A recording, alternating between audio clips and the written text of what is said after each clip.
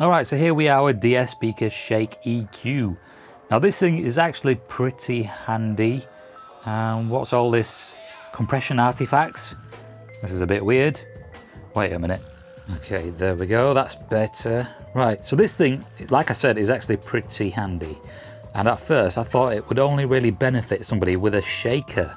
But if you've got a sub and you connect that to it, it'll help flatten the sound. Let me run you through what I've done. And I spent a few days playing around with different routing setups and familiarised myself with the menu, and I think I pretty much know it inside out now. So here's the way I set it up. Alright, the beginning of the audio chain. Here we have an audio interface, which is like 10 something years old.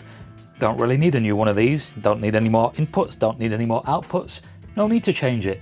And it's not like a phone where every year things improve, things get faster.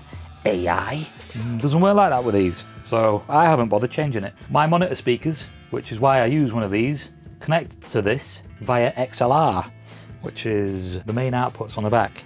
We have line outs, which is what is going to be connected to the ShakEQ, and we have all these cables right here. We've got these bog standard RCA cables, these red and white ones. They're going to go into the back of the ShakEQ. Then we have this silver one right here. That's going to go to the shaker amp. Then we have this blue one here, which is a Y splitter. That's actually going to go to the DSP for the sub. And there's this black one right here, which is the power for the ShakEQ. Pretty straightforward. Also, we have a USB, which you might need if you're going to be doing some advanced stuff, which is what I've done. Okay then, now we connect everything. Subwoofer goes to output 2. Main output is the shaker, and then we have power. You know, the only downside to this, when I say this, I don't mean that. I don't mean the ShakEQ, I mean this, the video, is that I can't show you the difference that this makes to the shaker. I spent a good 15, 20, 25 minutes, maybe even a little longer than that, trying to show how much of a difference a ShakEQ makes to this thing, and none of it really even came through on camera. So that was a little annoying, and the only way you're really going to understand how much of a difference it makes is if I describe the difference. And basically, it adds a thump to the bass. I mean, even that's a bad description of what it does.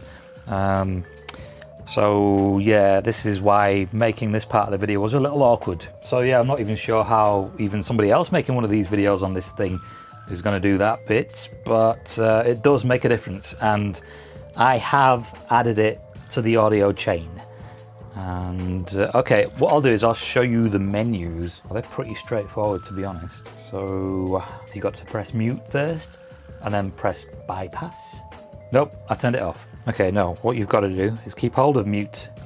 Ah, there we are. And then you press down on the wet, dry buttons. So that there is a generator, a frequency generator. Press OK. Starts off at 99 Hertz. Goes all the way down to 2, maybe 3 Hertz. So most of the menu is strictly for the shaker.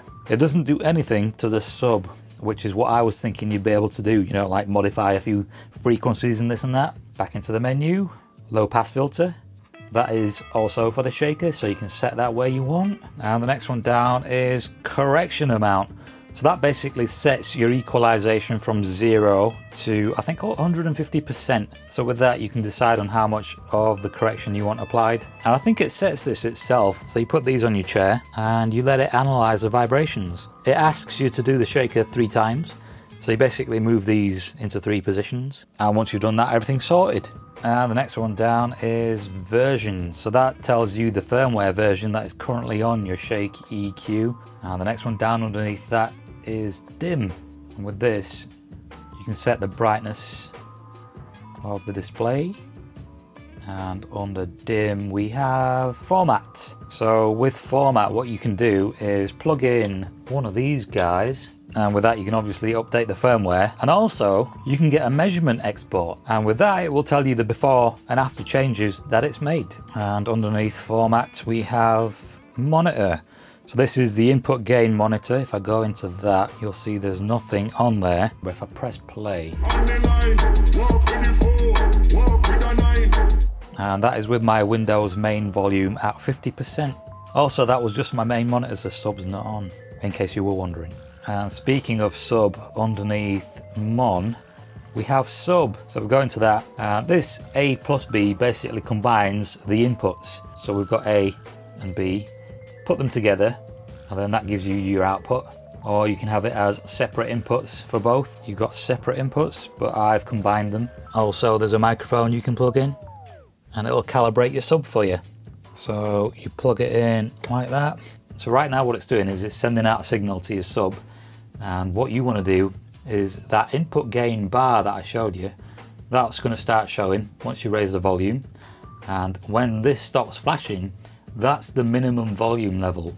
Really you want a little bit more gain than that, but I left mine at minimum. It makes no difference to the overall gain, it's just for calibration. Once you've done all that, it'll calibrate and you're sorted. And then under sub we have delay. So you can set your delay manually, which is what I did. And I've got mine set at 5 milliseconds to match the rest of my system. And I think that is all when it comes to the main parts of the menu. But if I go into generator and I keep hold of some of these buttons on here, so the ones labeled 1, 2, 3, that allows me to EQ.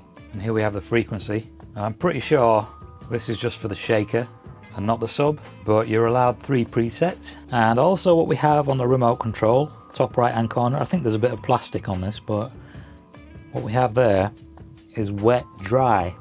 So if I keep hold of that, we've got this bass extender. So if you're listening to older music, something that doesn't really have much of a bass line, or maybe kick drums or anything, it'll bring down in frequency those more mid-bassy kick drums. So you can set that to low, medium or high. Also, if I don't keep hold of the wet dry button, if I just press them like normal, mine I've set to wet too. So like kick drums for example, normally with the shaker they're very low frequency and you don't really feel them. It adds more thump to them. That's the only way I can describe it, more thump. Now how's the ShakEQ benefited your subwoofer, you're probably wondering? Well, here we have the 18-inch subwoofer with a grill in front of it to protect it from the cats that I've got on this 128GB memory stick, which is kind of overkill for this. What I've got, if I plug this into the back of here, like that, and then I restart it like that, what you'll see is Stony 3 times. And what it's done now is it's loaded some presets I've set for the sub. With their last firmware update, what they did was they added support for movie soundtrack equalization. So what you do is you click on this link right here, and then you click on this. If you scroll down, it gives you this information right here. So I thought to myself, what I'll do is I'll just add some gain to the lower frequencies because I needed a bit more gain. And this device doesn't exactly give your subwoofer gain unless you do it manually like I did. Now the main reason I'm keeping this in my audio chain is because that subwoofer I made is tuned, or meant to be tuned at 16 Hz. It might be a little lower than that, but check this out, look. Low shelf frequency, 10. What does the 10 stand for? 10 Hz. I can now EQ from 10 Hz upwards, whereas previously it was 20 Hz upwards. So the subwoofer signal is still coming through this DSP right here. And there are still a few changes I've made through this, but yeah, from a good, I'd say 14 Hz we're sorted. And it slopes off around 30 Hz, but I've got the main monitors which take over from there.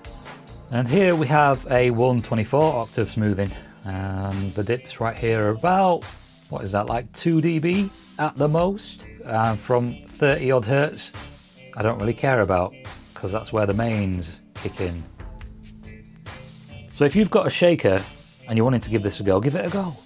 If you've got a shaker and a sub and you're wanting to do what I've done, this is still definitely worth it, especially if you've got a low frequency sub like me. If you've got just a sub alone, then this could come in handy. You might want to give it a go. There are EQs you can use on Windows, which might allow you to EQ between 10 and 20 Hz, maybe even lower than that, but you can't use an audio interface the way I'm using it to do that. Just doesn't work.